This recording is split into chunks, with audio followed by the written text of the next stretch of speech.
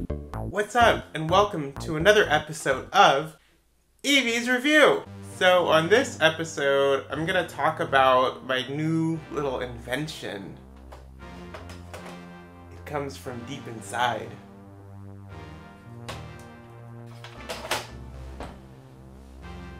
This, my friends, is the PLAster. So what is a PLAster? Well, there's this little chip called the PLA, which stands for Programmable Logic Array, and it is often a source of frustration among Commodore 64 enthusiasts. The reason is the original chip would tend to get very hot and kind of have an internal meltdown, so it is one of the most common replacements for the Commodore. I know that Adrian Black recently did a video about the GAL PLA, and there is one cosmetic difference between the PLAster and the GAL PLA. If you'll notice, it's a lot more like the size of a real chip, this being one of the original chips. So check it out side by side. Very similar footprint, and I can even demonstrate what the difference is between having no PLA, the black screen, having the original PLA,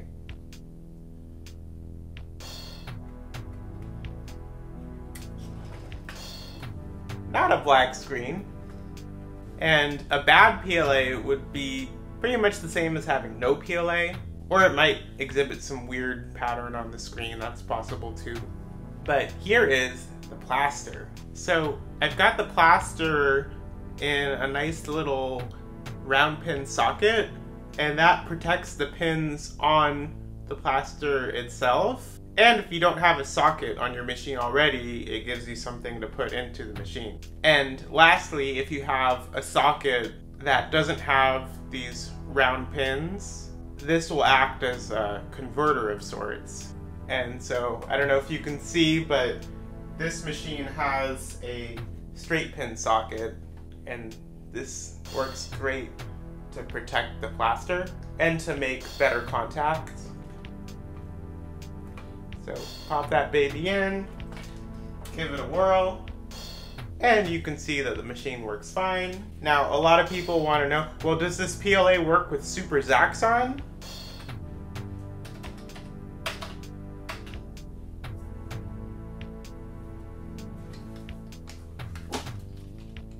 Well, it does, but I'll have you know I'm sort of cheating because a computer with BackBit will probably work with Super Zaxxon even with some other PLA, but I know that it works great with the PLAster. Now, another piece of software that people complain about with replacement PLAs is the Epix Fast Load. But here, look, I've got Epix Fast Load and it works with the PLAster. And that's with BackBit as well. And I'm sure those visiting my channel are well familiar with the BackBit cartridge. Sometimes, believe it or not, I operate mine without the case while I'm developing, but it's always nice to have the case. And if we ever get out of this pandemic, the case version is great for presentations. So you'll probably see me next year at festivals like the Vintage Computer Festival, CRX, or various other retro festivals that I haven't been to yet. So I bet you're wondering, why would I get a PLAster if my PLA already works fine? So here's a little neat thing. Well, first of all, what's this blue jumper over here? So if I take the blue jumper out, you can see that PLAster doesn't work at all. If I put it in setting number 1, it adds 1 delay to the CAS-RAM pin.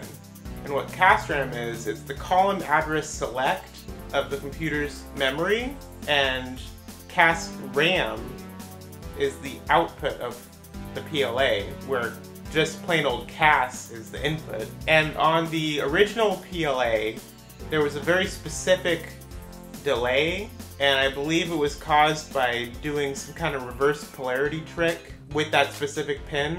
And so the PLAster kind of emulates that, by introducing a 5 nanosecond pin delay.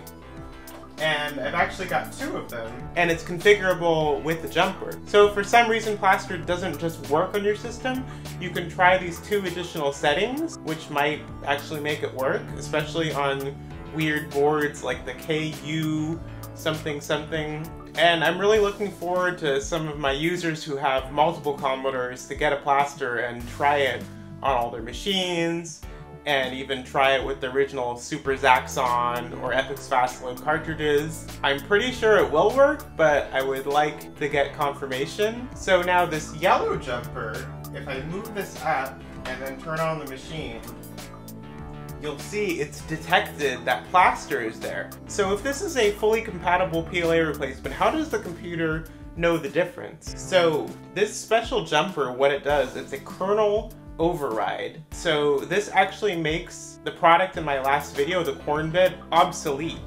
So when I made the corn bit, people were saying, well, that's great that you can change the kernel, but what if I wanted to change the kernel on the fly whenever I wanted to?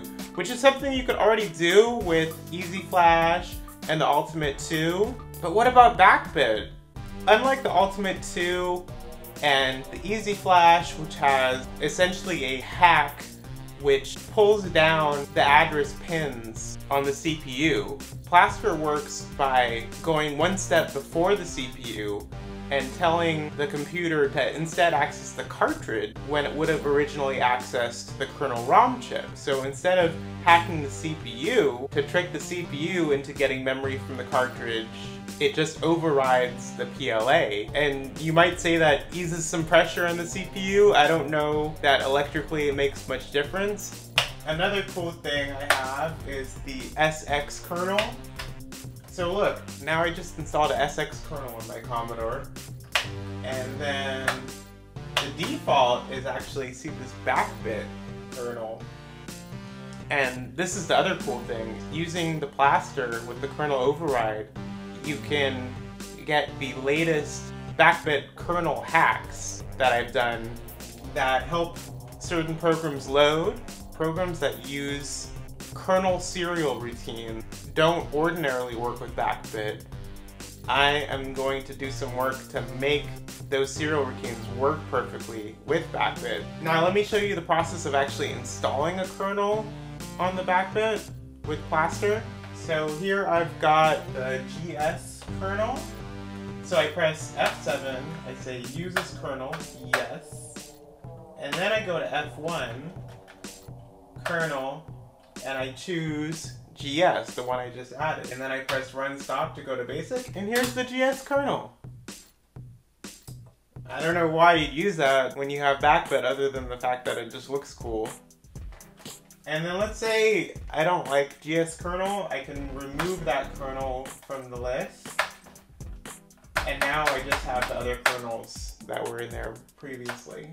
So while I'm at it, I just thought I would give you a little playtest of Green Beret using the GenAssister and this aftermarket Genesis controller. So check this out. And meanwhile, if the PLAster is something you're interested in, it's available for sale on the BackBit store. That's store.backbit.io. So my processing time for new orders is currently 1 to 2 weeks. If I get a ton of orders, that could go up. But my backlog is mostly clear since the mad rush in April when Jan Beta talked about the BackBit. So thanks to Jan Beta for that. That helped introduce about twice as many people to the BackBit cartridge. So I've now got about 300 BackBits out there in the wild. And as always, I always welcome suggestions of what I could improve in the BackBit firmware. And sometimes you have to bug me a little bit or tell your friends to gang up on me because there's a lot of potential feature requests that I could work on. I'm looking into doing an 80 column mode on the Commodore 128, and I've gotten a lot of requests for transferring files over USB, so you don't have to take the SD card in and out all the time. But like I said, peer pressure is the best motivation to get me to work on specific features.